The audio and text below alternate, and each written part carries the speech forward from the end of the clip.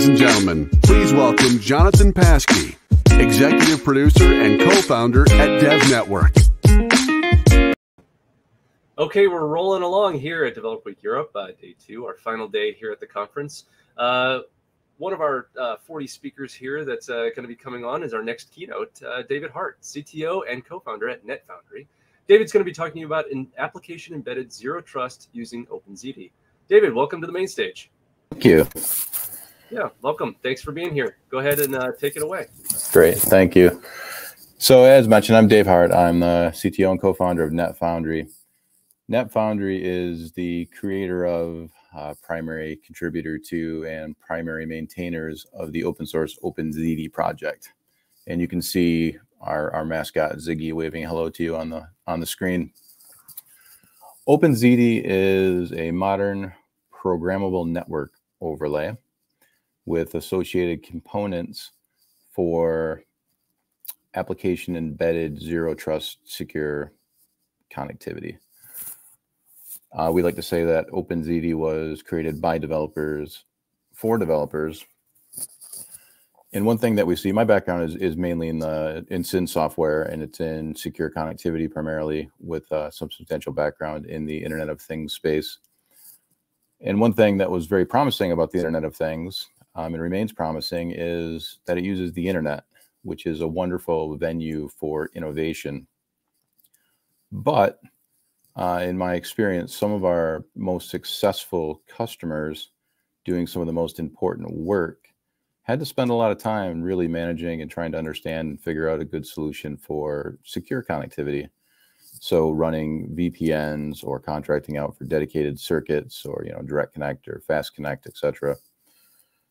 And what we saw was that was a major time sink for people trying to do secure connectivity over the internet, and a major expense. And you'd see this tug of war between the teams responsible for security and compliance and the teams that were trying to innovate and move fast. So the bottleneck was often the developer would need to ask permission from an external organization. It might be internal, like a networking team or an IT team, or it might be so far as having to go talk with a telco or someone providing dedicated circuits. And the message that was being sent was that secure connectivity was too important to be left into the hands of the developer. And at NetFoundry, we feel exactly the opposite way, that secure connectivity is too important to be taken out of the hands of developers. And it's why open source is so important and fundamental to us and everything that we do. Now we have zero trust in the title, and zero trust is it's a great approach to looking at secure connectivity, but the word is really out there. The phrase is really out there nowadays, to the point where you get eye rolls when you see it. We had one of our engineers was presenting to a team of DevOps engineers on one of what we call a Zdification, where we added the OpenZD SDK directly into SSH in this case. And he said, he put it together, he gave a demonstration. He said, voila, now you have dark services that can't be found on the internet. And one of the people in the audience raised their hand and said, well, I already have dark services because I just don't tell my CISO about it. And that's, one of the issues, that when you have the external barriers to innovation, people find ways to get around it. When describing zero trust, it's really, you need to think of it more as a philosophy. Because in 2007, I believe, when Forrester produced a report called No Chewy Centers, where they used the analogy of an M&M with a hard, crispy, exterior, representing, for instance, a firewall.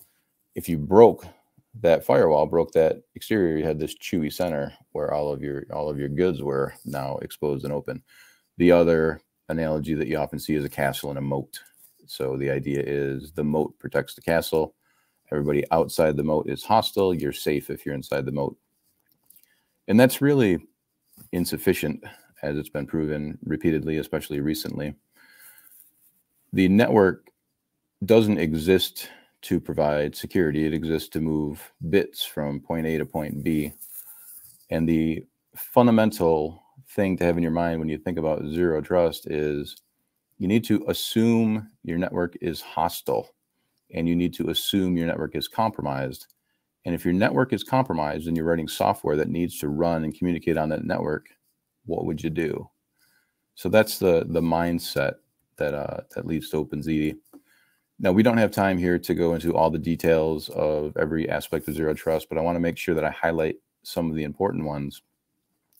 We'll start here with the basic network with the more modernized with the castle and the moats removed.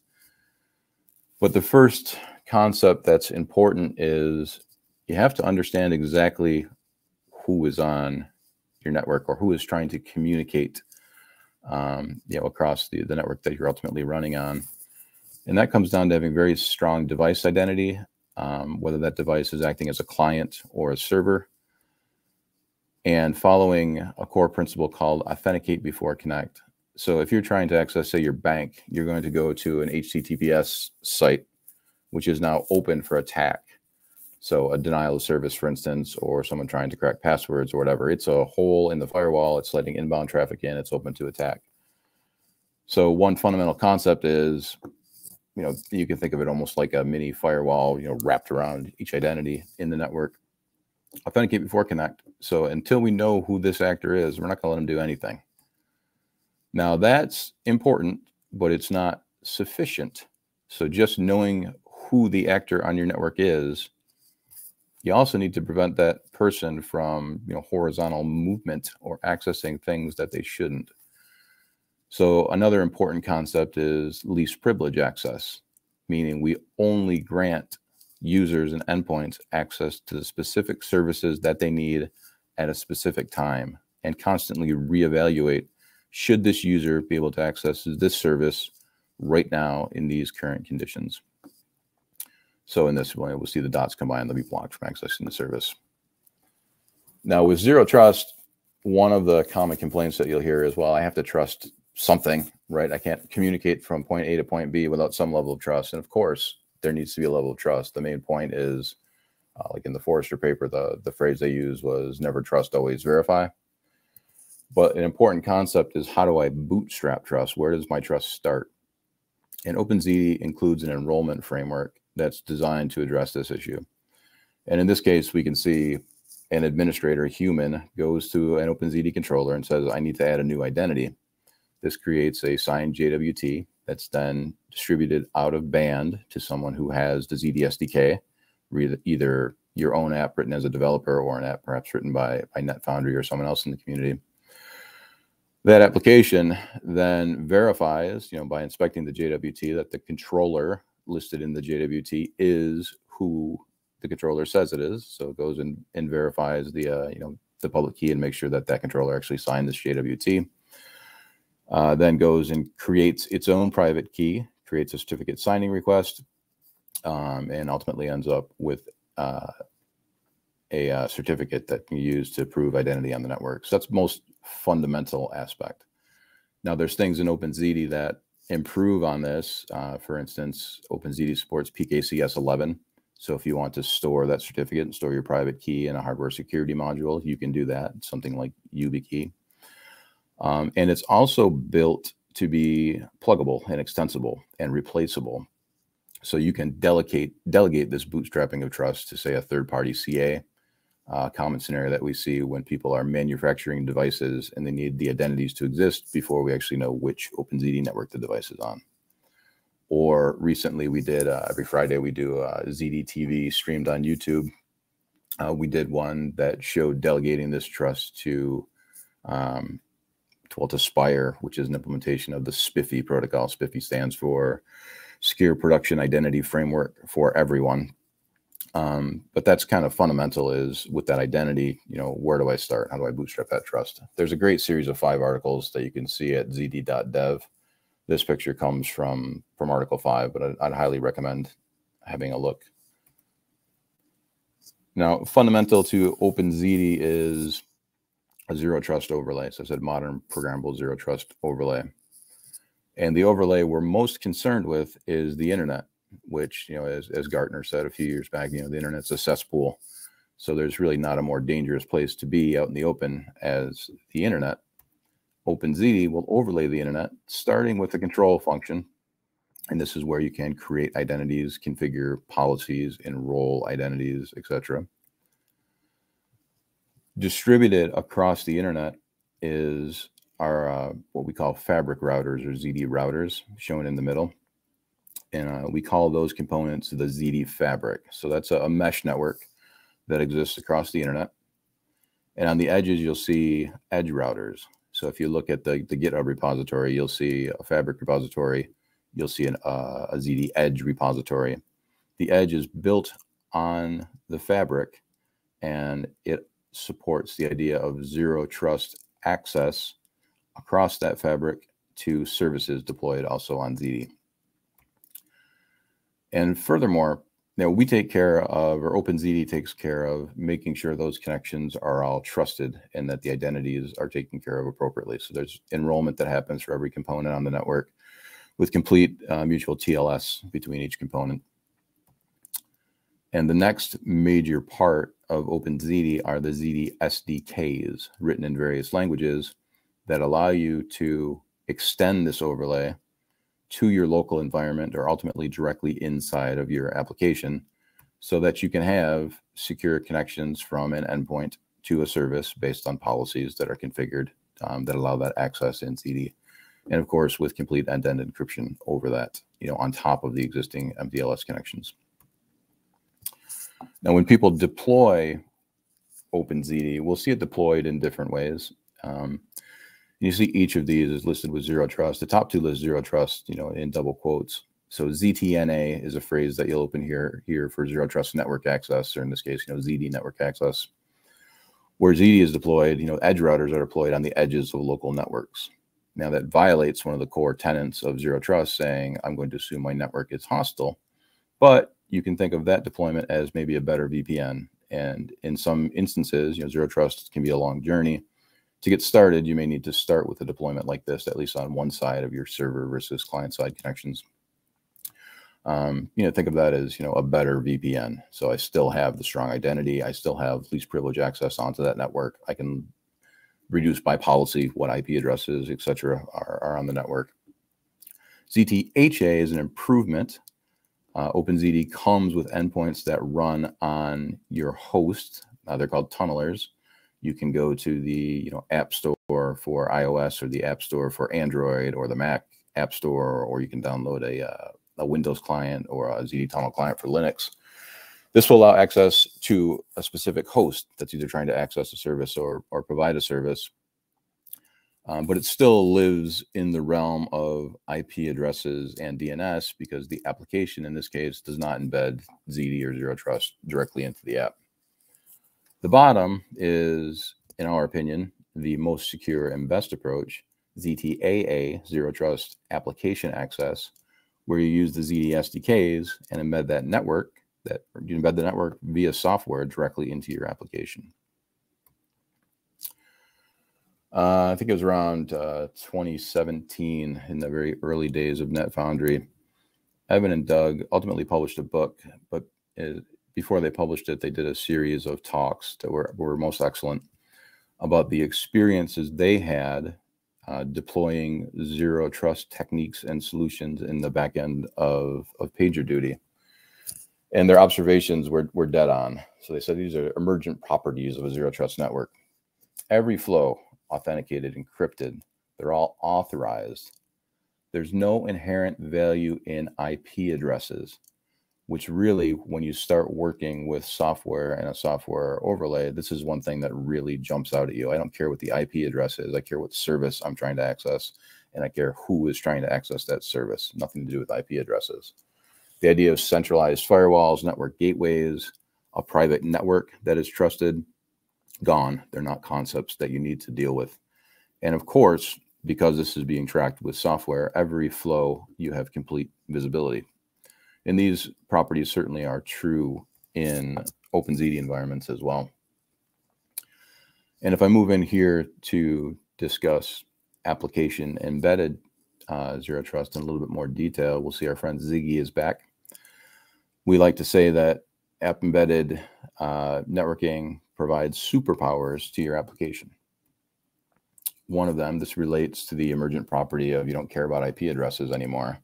previously, if I wanted to send something to an application, it would be from some IP address, and it would go to some other IP address, or it might be accessed via DNS. With ZD, you don't care anymore. You know, who's this coming from? Well, maybe it's coming from our friend Ziggy. Where's it going? Well, I'm sending a message to Jenkins. So the whole idea of worrying about DNS and worrying about IP addresses is totally abstracted and no longer a concern for the developer who's just trying to get his application written and provide his innovative solutions to the market. Another superpower, you know, I mentioned the idea of an HTTPS site, or even with many IoT systems, you'll have the client, the thing, will be dark, right? I'm sitting at my web browser. What my IP address isn't something that I'm particularly concerned about at the moment. It's dark on the internet. There's a firewall sitting on my laptop, sitting at my home, that's blocking all inbound traffic. With OpenZD, the same is true on the internet side, or on the server side. So your server is also dark to the internet. So you can have a firewall there with one rule that says don't allow any inbound traffic. So everything is dark, which gives a nice layer of protection. And also the idea of client server becomes less relevant, perhaps, in that you have a global mesh network of services and endpoints that can access those services. So rather than thinking about and worrying about things like HTTP long polling or managing WebSocket connections and keep alives, again, whether you're going from, you know, what you think of as your server side out to all your clients, or whether you're going from a client to a server, really not a concern. I am an endpoint. I am authenticated on the network. I am authorized to access a service. I just access it through a simple software call. Another superpower is that these flows are end-to-end encrypted. So it's a pluggable module where you can plug in different encryption technologies, but by default, we use libsodium. So you'll end up with end-to-end encryption from your app to your service, from your client side of your app to the service providing side of your app, 100% encrypted. And I mentioned this is all open source, so you can go read that code, you can contribute to that code. Libsodium implements encryption that's similar to what you'd see in Signal or WhatsApp. So anything that's traversing those fabric routers that I mentioned, or those edge routers that I mentioned, they have no chance of seeing what that data is. And inference isn't allowed.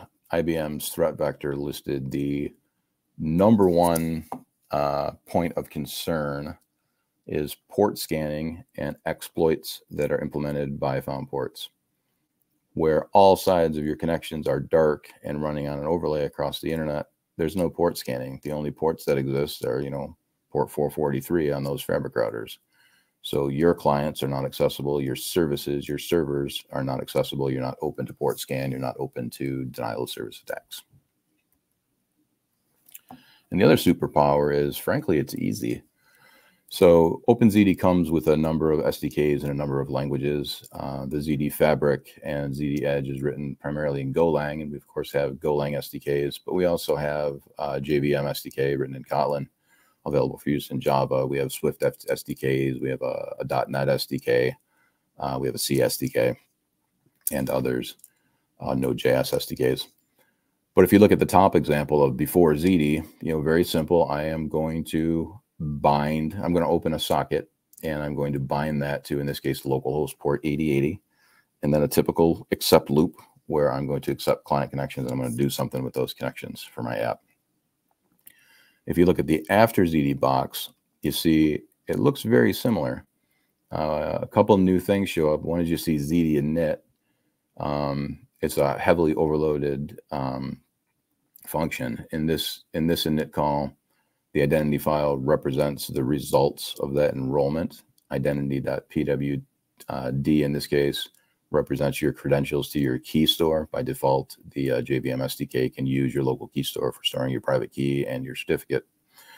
And then that Boolean at the end stands for seamless. In this case, it's set to false, but when it's set to true, ZD comes off the shelf with a default socket factory that whenever a socket is attempted to be created by your application, it goes ahead and creates a socket that uses the ZD overlay, consults the policies, verifies identities, everything that we've already spoken about, so that your application with really very small changes can be implemented to run right on the ZD overlay. And the important point here, I'll point out again, I know I've mentioned this a couple times. There's no need in ZD when you bind that server to specify a listening port, because you're not listening. There's no need to specify an IP address. As I mentioned, we don't care about IP addresses. You're just specifying what the service name is on that network. And when someone wants to access it, assuming they are appropriately authenticated and authorized, they can access that with what would be a .dial call in the parlance of the SDKs. Another thing that NetFoundry has done and opened up to the community is to create a number of what we call Zdifications. And this is where we take existing, typically open source applications, and just go ahead and embed ZD in it. Partly to show the way, and partly because we use these internally ourselves. We do a number of podcasts and presentations where we talk about how we've applied ZD, say, internally to our own DevOps environments. And as we do that, we build out things that we need. So things like SSH with ZD embedded. So now SSH is working 100% dark on the network. We have a series of articles that have been written that talk about, well, man, first thing I did is I made my Bastion server dark with ZD. The next thing I did is I got rid of the Bastion server because I really don't need that anymore either. Mattermost is something that we use internally at NetFoundry. It's an open source Slack alternative. We've done things like, the webhooks mentioned. The JDBC driver is nice. We call it ZDBC. So I can take an existing tool used to access a database, say I need to access in my production environment, using Squirrel or whatever I'm using to access my database. JDBC wrapper takes an existing JDBC driver and injects ZD into that driver. So again, very seamless, easy to use. Kubernetes environments, NATS for PubSub. We had a presentation yesterday where one of our developers presented how they Zdified Prometheus. So I recommend if you have a chance to watch that as well. And you can see those at the OpenZD Test Kitchen. Another set of applications that were written on the SDK, we call the tunnelers, and that's for that zero trust host access. And these are if you don't have access to the application source code, primarily from a client side, but it works client side and server side. How do I get as much of the goodness of OpenZD available for that application as possible? So these applications work with IP addresses. They can intercept local attempts for IP addresses. They can intercept DNS, which is a superpower, we say, of the tunnelers themselves. Given someone tries to make a DNS request, rather than going out over the internet to resolve that DNS request and opening ourselves up to DNS-based attacks, we resolve that locally right in that ZD tunneler and return a local address that we can then go ahead and tunnel directly over ZD. And what that means is you don't need to register a DNS address. You can do whatever you want. I could create a DNS address, configure it in ZD, call it DeveloperWeek.zd, call it Bodie McBoatface. It doesn't matter. That will be intercepted and automatically run over ZD. So if your application is written to use DNS for connectivity and you don't have access to the application or the ability to change that application, you can deploy a tunneler and go from there. And of course, it works with real DNS names too. You could go ahead and intercept google.com if that's what you needed to do. For instance, if you couldn't change the IP address or the DNS name or IP address the application was accessing. And I'll close it out with some words here on how do you get a hold of OpenZD. The first place I would highly recommend are the GitHub pages, openzd.github.io, and in particular that docs link right at the top will give a very nice high-level overview. There's some nice getting started guides and automation for you, whether you want to start with a Docker environment or want to do Docker Compose, whether you want to host it yourself in one of the public clouds, you can go ahead and do that easily. And of course, access to the various SDKs. And the last set of links I'll leave you with are other places where you can learn more.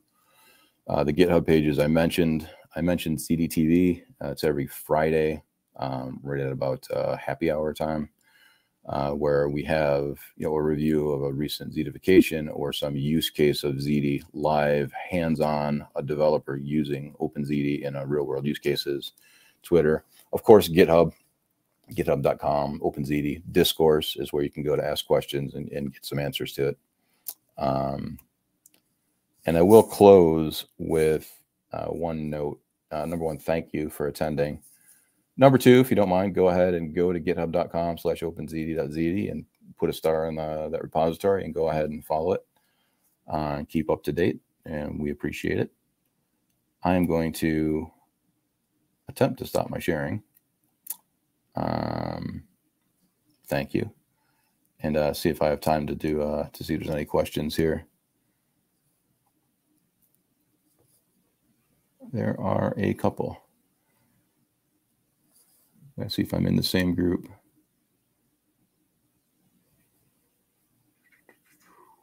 Wow, okay. With one foot in the developer world and the other in the exec world, any thoughts on how you've grown with respect to my philosophy? Yeah, absolutely. And it's I spend a lot of time talking to other CTOs. I'm in a hotel room. I spent the day yesterday talking with the CTO of one of our customers, and being given that he's a CTO, had an appreciation of the technical challenges, but he also had an appreciation of applying this to his business. So the idea, his feedback was, before I discovered OpenZD, I was deploying. I think he said when he got up to about 50 VPN tunnels, he realized that this world's just not gonna work for him. It's not scalable. It's not tenable. They were fielding more support tickets for their VPN connectivity than they were related to their core product offering.